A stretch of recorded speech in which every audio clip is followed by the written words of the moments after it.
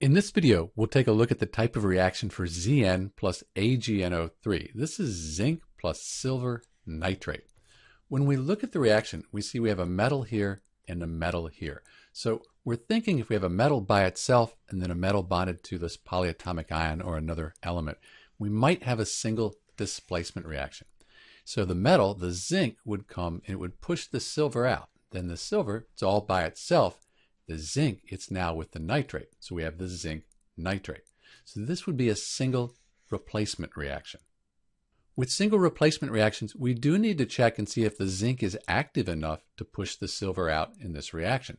So if we look at the activity series here, we'll find zinc, which is right here, and then silver's way down the bottom. So silver is really not very reactive here.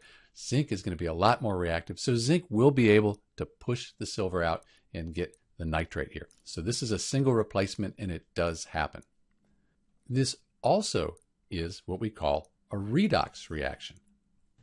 So if we wrote in the oxidation states for each element, we would see that zinc, it's a free element, so it has an oxidation state of 0.